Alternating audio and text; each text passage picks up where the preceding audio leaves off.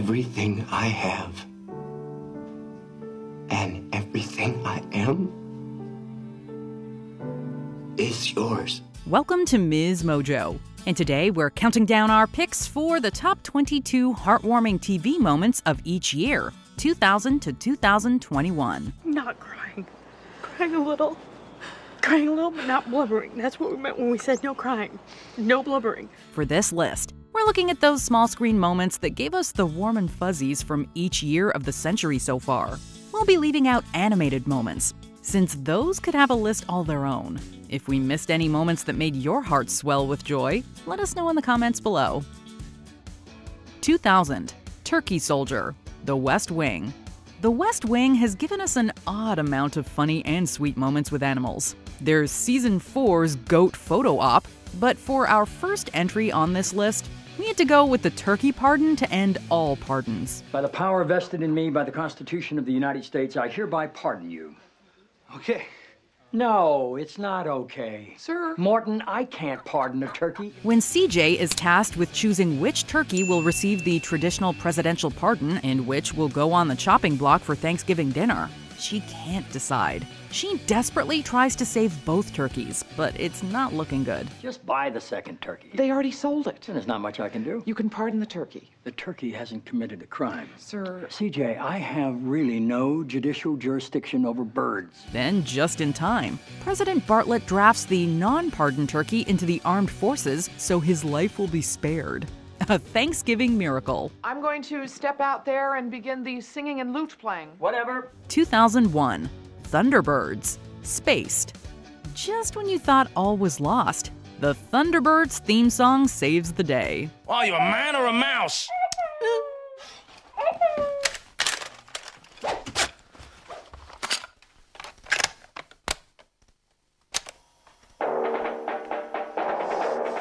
The short-lived British sitcom Spaced has become a beloved classic for some, and has one of the sweetest moments of all time in its series finale. The episode opens to sadness. Twist has broken up with Brian, and he's utterly heartbroken, unable to bring himself up from the pits of despair. His friend Mike breaks into his house and does the one thing he knows will cheer Brian up: play the Thunderbirds theme song. I'm a man.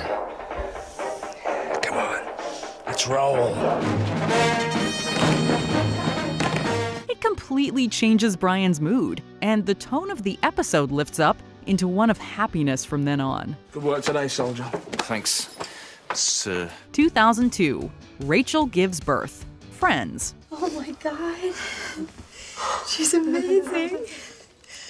Oh, I'm so glad you guys got drunk and had sex.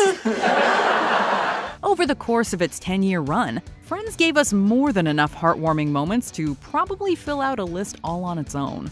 But today, we had to go with the tender moments between the friends when Rachel gives birth to her and Ross's daughter, Emma. Oh, she's perfect. Oh. Wow. Oh, she's so tiny. There are plenty of amazing little exchanges here, but our favorite is when, before Ross and Rachel have picked out a name, the nurse calls the newborn baby girl Green.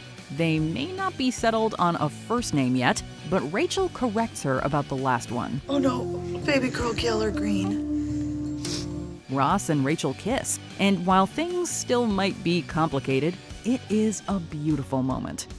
2003. Rory's valedictorian speech. Gilmore Girls. But my ultimate inspiration comes from my best friend, the dazzling woman from whom I received my name and my life's blood, Lorelai Gilmore. The relationship between Rory and her mother Lorelai on Gilmore Girls is a mother-daughter relationship for the ages. It wasn't always perfect, but there is no doubt that the love between the two was strong. So when Rory thanked her mother during her valedictorian speech when she graduated from Chilton, you can bet there were some waterworks. So we're not crying. Not crying.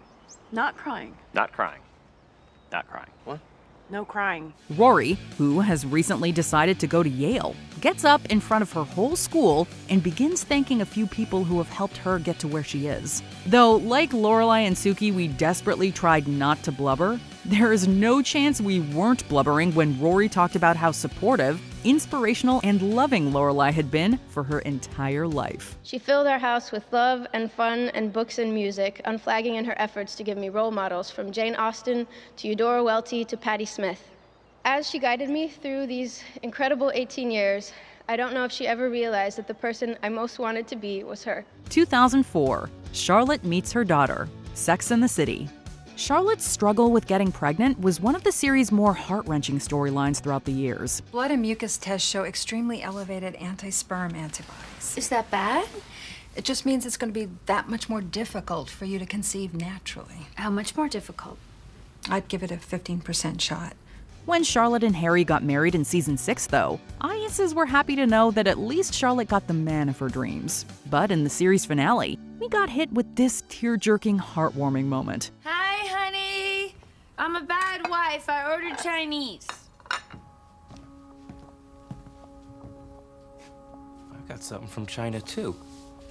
Charlotte and Harry have decided that they want to adopt. And one night, Harry comes home with a photo of their new daughter. He turns the picture to Charlotte, and the look on her face says it all. She immediately starts tearing up, and in a touching moment, says, "That's our baby. I know it. That's really our baby." 2005, Mother and Child, Doctor Who. I am your mummy. I will always be your mummy. I'm so sorry. Never underestimate the bond between parent and child. It might just save the world.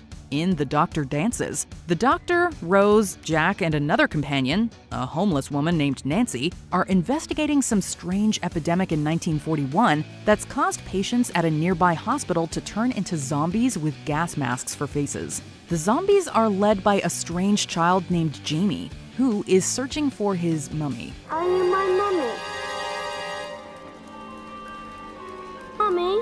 It becomes clear to the Doctor that the mummy in question is Nancy, who isn't actually Jamie's sister. In an emotionally charged moment, she tells Jamie that she's his mother, and that is all it takes. What happened? The nanogenes recognized the superior information, the parent DNA. They didn't change you because you changed them. Mother knows best. 2006, Lee Adama loves Kara Thrace, Battlestar Galactica. The relationship between Lee, Apollo Adama, and Kara Starbuck Thrace in Battlestar Galactica kept audiences on their toes for years. Will they? Won't they? Did they already? Where are we going with this, Lee? Well, now that's the question, isn't it? Where are we going? Well, some of those questions were answered in season 3. The audience is treated to a flashback of a moment between Kara and Lee, where they slept together outside underneath the stars. Afterwards, they talk about the future, and Lee stands up and screams his love for Kara to the heavens. Eventually, she joins in and does the same. Okay. Cat.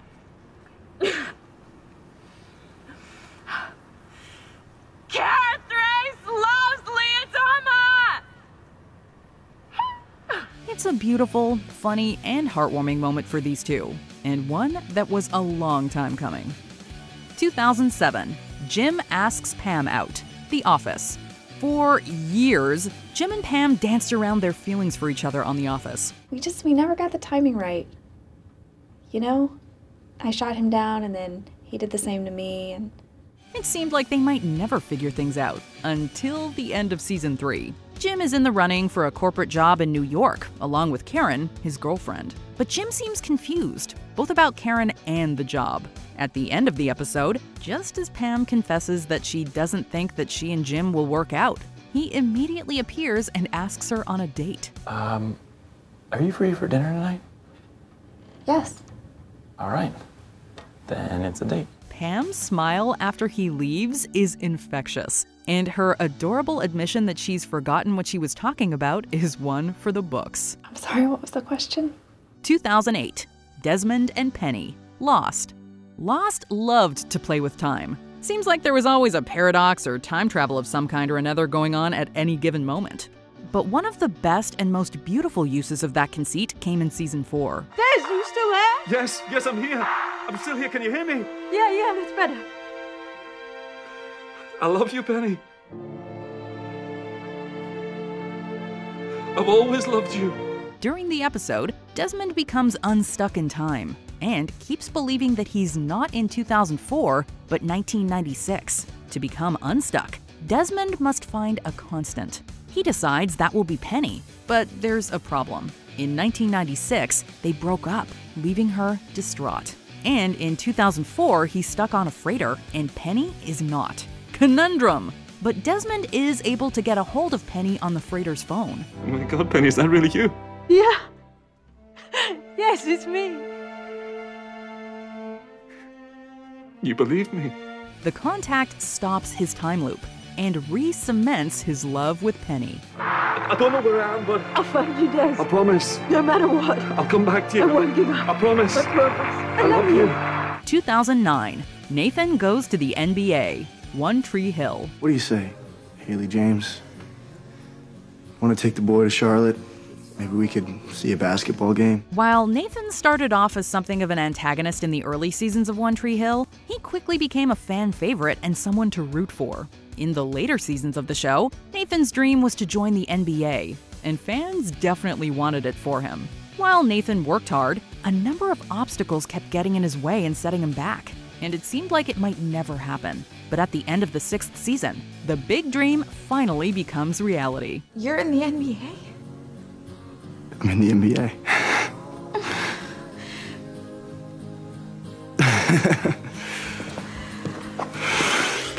Oh. Thank you. Thank you for believing in me, Haley. Nathan finds out that he's gotten called up to the NBA, and he and his family celebrate. The look on his son Jamie's face is enough to make this a perfect heartwarming moment. I knew you could do it! You're gonna kill him before you play the game, buddy. 2010, Barney meets his daughter, How I Met Your Mother. Barney Stinson is the philandering ladies' man of the group on How I Met Your Mother. And, you know, the stats, they really speak for themselves. Over 200 women spanning 6 continents, 17 nationalities, 74 sexual positions. While Barney has a good run with Robin, it never seemed that he would really settle down with one girl. But in the end, he did, although it might not have been the girl we expected. In the series finale, Barney finds out that he got a woman pregnant, and she's having a baby. Jim Nance! Thank goodness. You're always here for me in times of trouble. What should I do? You're on your own this time, bro. Congratulations, Papa. When he finally meets his baby daughter, he breaks down and begins crying. You are the love of my life. He tells her, filling himself and us with unparalleled emotion. 2011, Hail Mary, Friday Night Lights. Friday Night Lights was such a crowd pleaser of a show, it's no wonder the series finale had a plethora of moments that made us tear up. But this one moment got us the most. And here we go, ladies and gentlemen. Vince Howard to the line. If the dream is going to happen, it has to happen right now. This is for everything. Vince Howard was a bit of a complicated character. He could be arrogant and cruel sometimes, but throughout the series, he proved himself to be a great guy and a true leader for the football team. You may never know how proud I am of you. You changed my life, Coach. In the final episode, Vince hurls a Hail Mary pass down the field.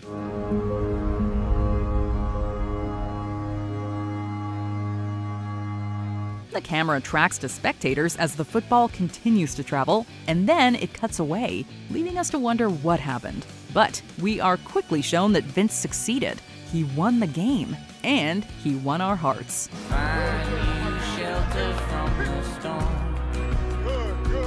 2012, Leslie wins, Parks and Recreation. Any loyal Parks and Rec fan knows that Leslie winning the city council election is one of the best moments in the show's history. There you are, thank God. We're gonna get the final results any minute. I know. After a fierce and often hilarious race against Paul Rudd's amazingly idiotic Bobby Newport, Leslie is waiting for the results of an extremely close race. Ben is trying to keep her mind off things when Anne walks in with the news from the recount. And it's good. It's still 21 votes. But you won. You won, Leslie. You won by 21 votes. The slow, surprised smile that spreads across Leslie's face is worth all the anxious waiting. It may be a win by just 21 votes, but it is still a win. The idea behind this campaign was a simple one. That with hard work and positivity, a group of people can make a difference. 2013, Dwight's wedding, The Office. When Michael left the office, audiences were devastated, but also left with questions. Would we see Michael again? And how long would it take before he made an appearance? They say on your deathbed, you never wish you spent more time at the office. But I will. Audiences finally got the answer to that question in the series finale at Dwight and Angela's wedding. Right before the nuptials are set to begin, Jim tells Dwight that he can't be his best man. You know what? The minister just told me that it's tradition for the bestish mensch to be older than the groom.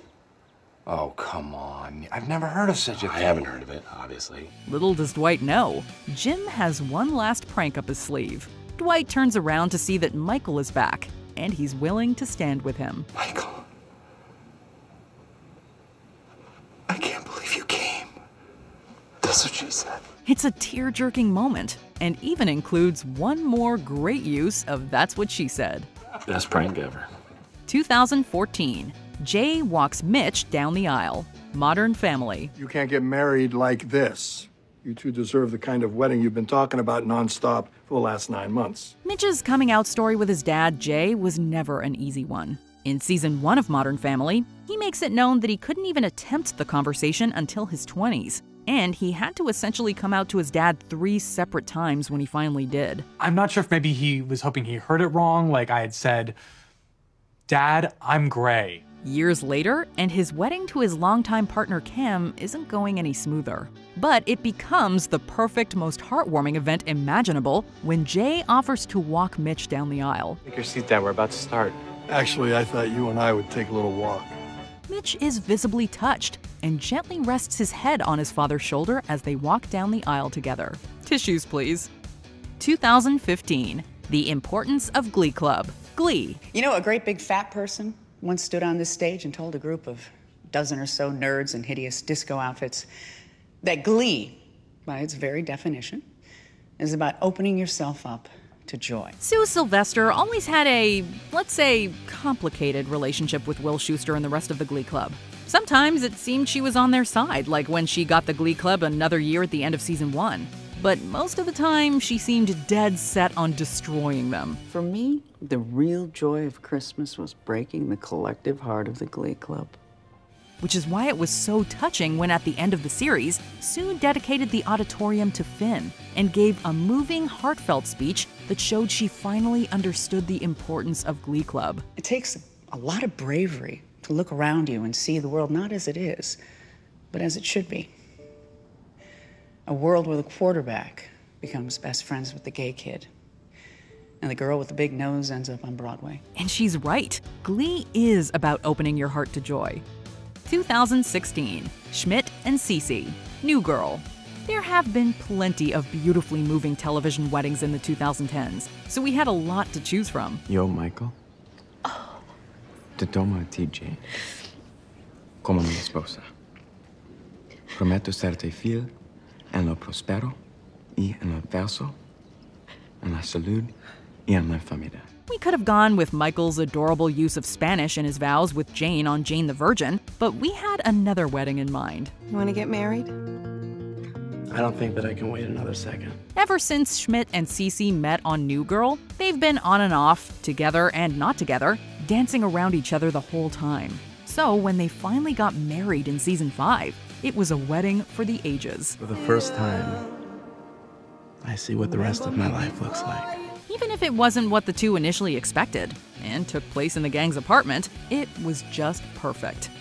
2017, Family Game Night, Brooklyn Nine-Nine.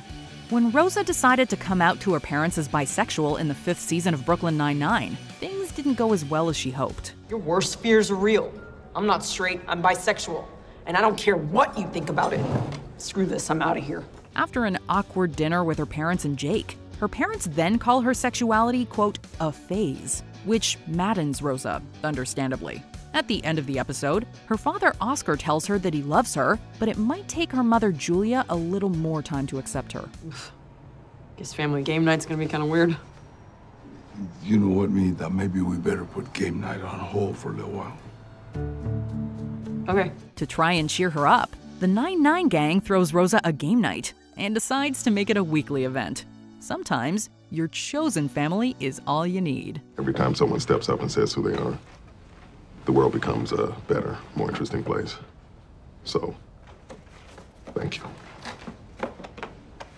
2018, Ted surprises Alexis at Singles Week. Schitt's Creek. Schitt's Creek might take the cake for being one of the most heartwarming and happy shows in the past couple of decades. But for us, one moment stands out above the rest. Hi. Apparently I only have 2 minutes, so I'm gonna make this quick. In this episode, Alexis is desperately trying to organize a singles week and trying to ignore her feelings for her ex Ted, but nothing is going as planned. I'm on my way. We've just encountered a bit of a roadblock, a holdup, a minor issue. Okay, you literally had one job to do. Jocelyn is in labor. Oh my God. I know, it's no one's fault. However, things start looking up during a game of singles musical chairs. Ted shows up to the event and sits in the chair across from Alexis, newly single and ready to mingle with one particular person, her. And I'd be kidding myself if I told you that I haven't wanted to do this every single day for the last 2 years. Do what?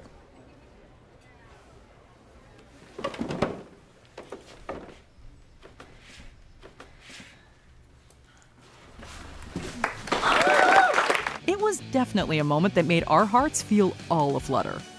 2019, Nobel Prize speech, The Big Bang Theory. Sheldon may have not always been the most likable character on The Big Bang Theory, but we got used to his quirks and began to love him as the series went on. However, we definitely got a little taste of the old Sheldon in the series finale, if only for a moment. What about all these pages calling out everyone who said you wouldn't succeed?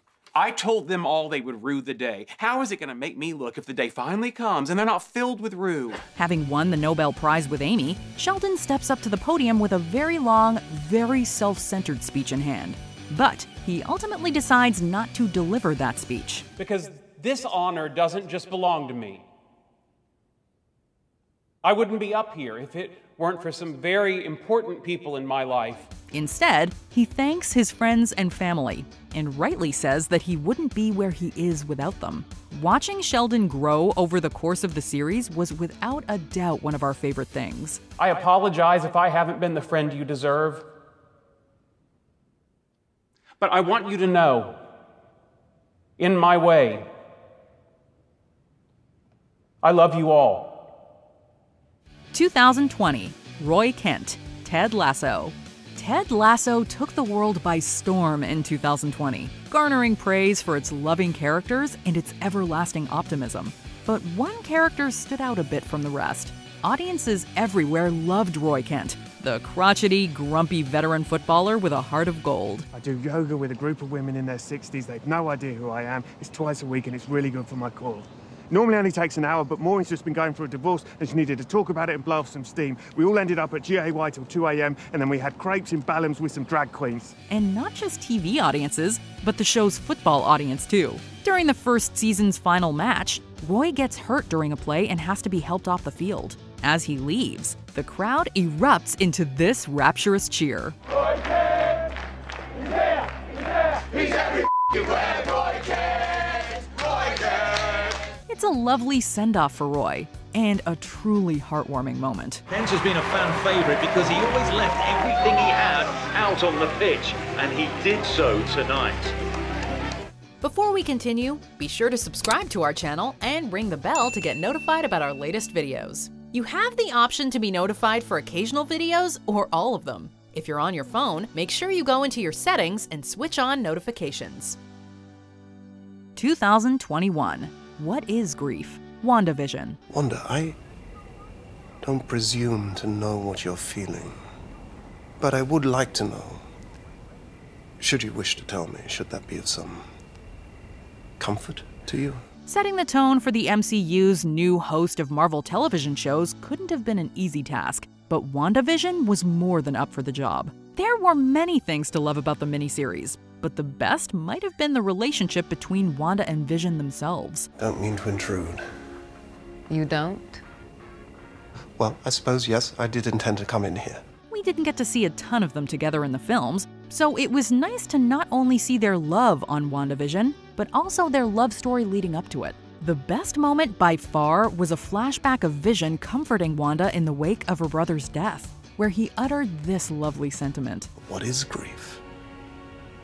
If not love, persevering. It is a beautiful, moving moment for the books.